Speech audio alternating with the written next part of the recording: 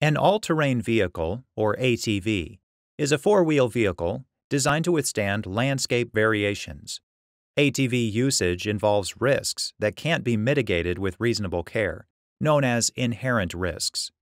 Inherent risks include vehicle rollovers, hazardous terrain, and vehicle collisions. In Moore v. Hartley Motors, Alaska's High Court went off-roading into new terrain.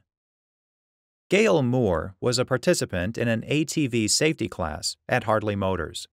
The curriculum was developed by a safety organization, and all riders were required to sign releases of liability. The release began with language about the inherent risks of off-roading and absolved the organizers from liability for injuries resulting from enrollment, quote, including but not limited to all bodily injuries and property damage, unquote. Moore signed the release.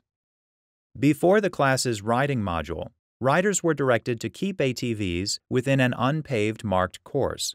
While riding, Moore guided her ATV outside the marked course into tall grass, where her vehicle hit a hidden rock. Moore was thrown from her vehicle and sustained injuries. Moore sued Hartley, the instructor, and the safety organization, alleging negligence in class safety, course location, and non-disclosure of course dangers. Moore argued that the course's design was unnecessarily dangerous because the path led riders into a dangerous grassy area. The defendants filed motions for summary judgment on the basis of the signed release, which the trial court granted. Moore appealed to the Alaska Supreme Court, which granted cert.